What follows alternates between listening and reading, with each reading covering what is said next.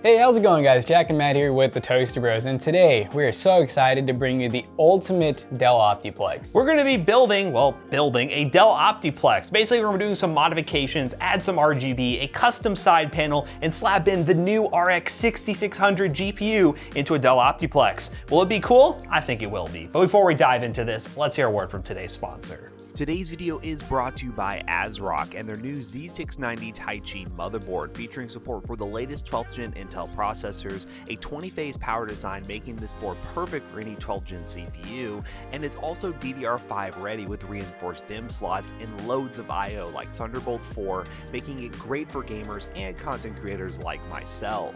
If you're looking to build an awesome 12th gen Intel gaming or workstation PC, then you should look no further than the Z690 Taichi from ASRock. Check the link down below to learn more, and special thanks again to them for sponsoring today's video. Now let's get into the video, shall we?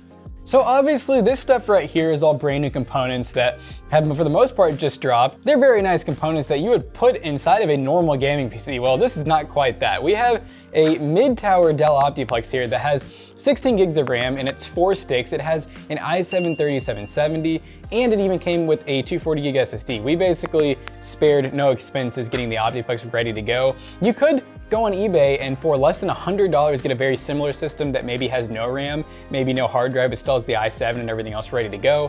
But for the most part, we were like, why do that and buy this stuff separate when we can have one that's just ready to go? So what we're gonna go ahead and do is talk about the upgrades we're gonna be throwing into this Optiplex, and then we're gonna start doing the mod, figuring out the side panel situation, and yeah, we'll just take you along for the ride. So let's do it. Now for the CPU cooler, which it should come with a CPU cooler, obviously, but we're gonna make it have RGB. This is the Cooler Master IC1C CPU cooler. So it has an RGB fan built in, which is totally unnecessary, but again, we're building the Ultimate Optiplex, and the Ultimate Optiplex has RGB, and it does come with that standard mounting that Optiplexes use, so it should be perfectly easy to mount this on that CPU, that 3770. Now for the power supply, of course, this is like one of the last generations where you can actually swap the power supply in an Optiplex because they use proprietary hardware in newer ones, but this power supply, a 650 watt, which is overkill by the way, is it the B5 power supply from EVGA, is 80 plus bronze and will work perfectly fine in this build. Easy swap, good to go. And last but certainly not least, we have an RX 6600 from Sapphire. This is the new budget king from AMD, and of course we gotta slap the new budget king in a Dell Optiplex because we're the Toasty Bros and that's what we like to do. We'll just go ahead and show you what this thing looks on the inside real quick because we didn't really get a chance to look up close. It's a little dusty, it's gonna need some love. It actually came with a graphics card, and as you see, all 16 gigs of RAM ready to go there, the SSD and everything. This power supply is gonna go, but if you were just to pick up an Optiplex and wanted to slap in a like 1050 or 1050 Ti, you keep the same power supply. We've done numerous videos on that, but yeah, let's just go ahead and get into planning on how we're gonna do this side panel. All right, so what we are doing now is we're just getting nice and set up. We have this wonderful mod room. It's the first mod we've even done here. We've been here for like 8 months, but the idea is we're going to basically gut this whole entire thing because we're gonna be doing some painting. We actually got our colors picked out here. You know, we had some other ideas, but we couldn't find them. So instead we decided to get this hammered black finish, which should look something like that. It looks pretty cool to us. And then we're gonna do some clear coat over top of it to try to keep it as, you know, bulletproof as possible. We don't want it scratching off at the slightest scratch. So we're gonna take out the power supply, the DVD drive, probably the SSD, and then just the whole entire motherboard and everything, put that off to the side because we are going to be sanding this case. We're going to be painting it. We're also going to cut this side panel, which we have measured out, and went ahead and got ourselves a nice angle grinder to do that. So this should be all pretty easy, right? Let's get it. Okay guys, we have the PC all taken apart. Figure out what graphics card that was. It looks like an AMD it's a Radeon, yeah, that's probably like a 5450 or something like that. Yeah, something fun. But yeah, so what are we gonna do next? Well, next we're basically going to take our angle grinder and we're going to cut this traced square right here, rectangle. And then after that, well, not in this order, but this is the piece of acrylic we're gonna be putting on. It just barely overlaps the cut, so we'll be able to glue that down. You won't see any like really ugly edges. But before we glue that panel on, we're gonna cut this out, and then we're going to basically take our sandpaper here, We're going to scuff up the whole case, make it to where the paint has something to stick to. And then we're gonna go ahead and start painting. It's gonna take a few different layers. There's probably gonna be some spots we need to paint over a couple times to make sure that everything covers well, but we're excited.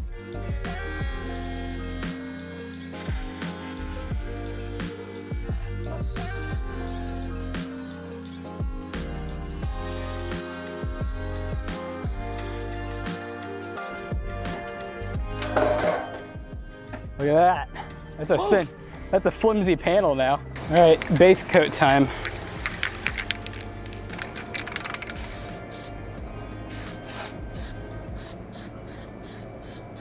Yeah, this stuff goes on thick. There she goes. Coat number 1.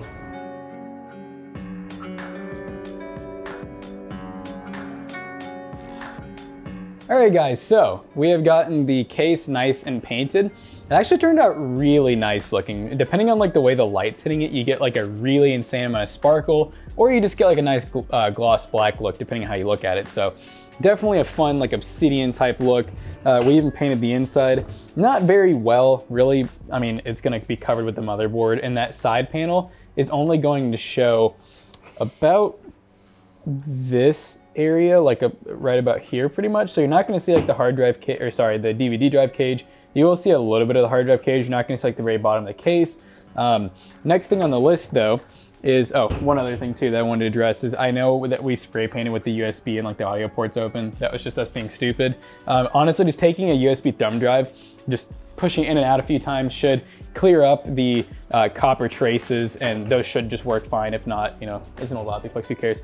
But we got our side panel cut and everything. It's not the cleanest cut in the world, but you know, once again, Optiplex didn't really feel like spending hours on filing it.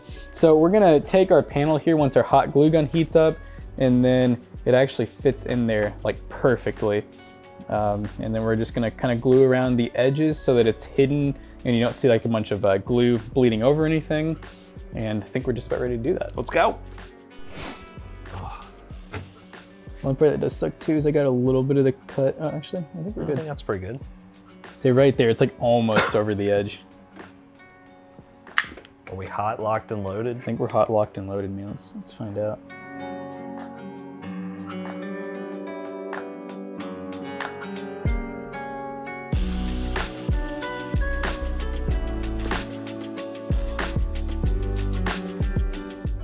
Looks pretty good. This looks pretty solid, actually. I'm not gonna like push in the panel yet because the hot glue is kind of still drying, but as you can see, we got a pretty nice coat all the way around. I wasn't really able to do the bottom edges, but I think this is gonna work out pretty well. Hopefully the paneling isn't too non-porous so that we don't have the glue not sticking to it, but I think it seems pretty good. Yeah, so all we have to do now is put this PC back together, wait for everything to dry, and then we'll have a good idea of how this thing has turned out. I think for an Optiplex mod, looks pretty good. Let's wait for this to click on and see if it all looks all right.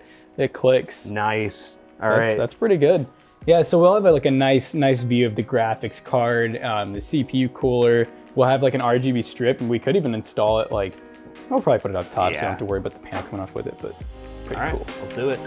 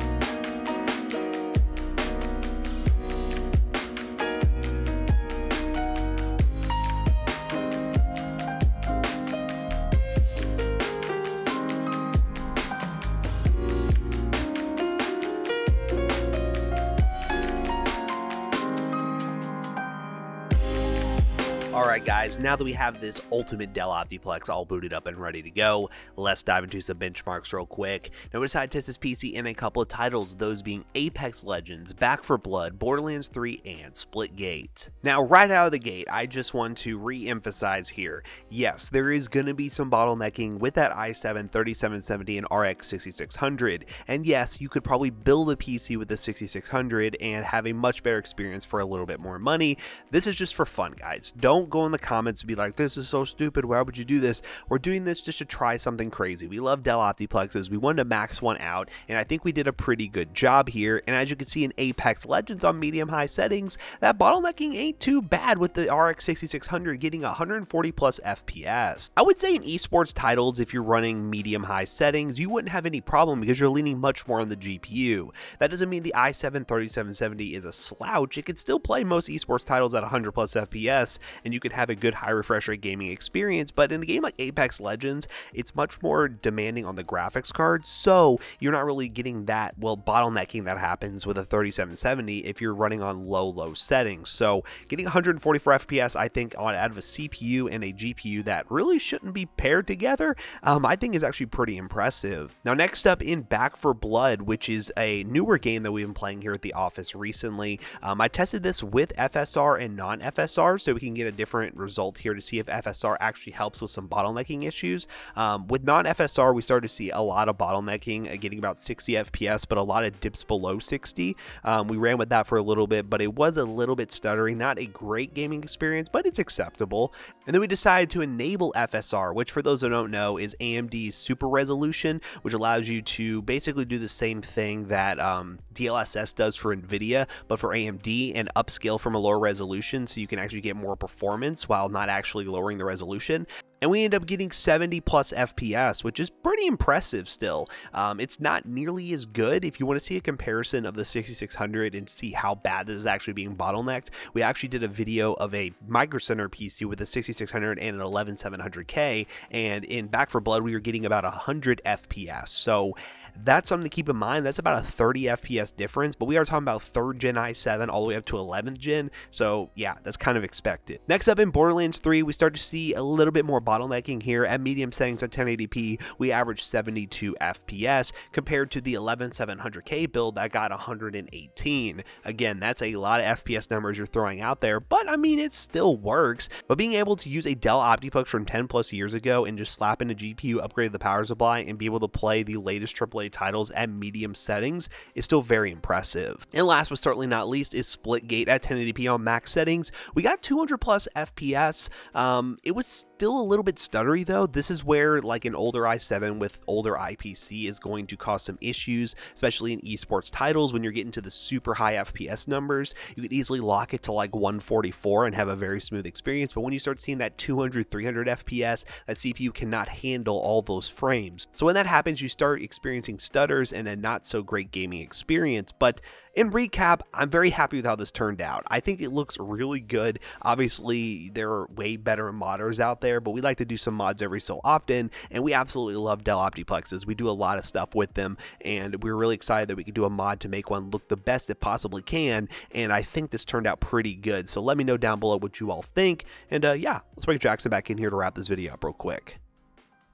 Alright guys, so in conclusion, this PC not only performs really well, but we like to think that we've given it kind of a new life. It definitely looks a heck of a lot better, and technically this thing has a little bit of an upgrade path to it, but not much. That i7 is probably as high as you're going to be able to upgrade on this Optiplex, but that 6600 and i7 do work pretty well together. Some slight bottlenecking in newer games, but for the most part, it does work. So if you want to pick anything up for today's videos, link in the description down below will be affiliate links and it will help us out. Obviously, you're going to have to do the whole mod yourself. You can't buy this as is, but you can buy an Optiplex from eBay, or if you want to buy from a PC selling business, PC Bros, you most certainly can. And you could do the mod and also slap in whatever GPU you want. So yeah, this is kind of a fun thing to do to pay respect to our favorite Optiplex that is very upgradable. And obviously you could go out and just buy a nice case and build a whole new PC, and you'll probably be able to do it for not a whole lot more than we spend here, but you do have to remember, this whole entire Optiplex came working. It even came with a cheap graphics card, and we paid around $200 for it. So at the end of the day, for just a couple $100, you can end up with a PC like this, especially if you have spray paint and you have an angle grinder or some type of saw at home,